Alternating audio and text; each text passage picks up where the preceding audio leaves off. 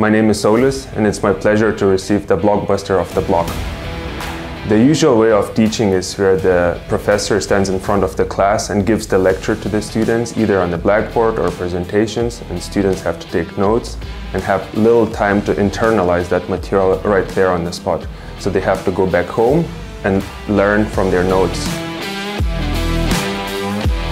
That's, I think, challenging for students because the harder part for learning is left for them alone to do at home.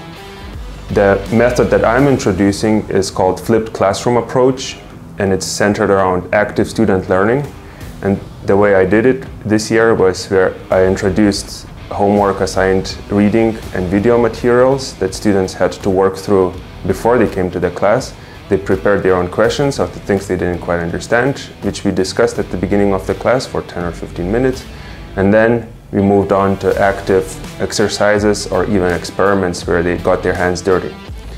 This way they could actively learn the materials they just internalized at home, allowing them to deeper understand the concepts.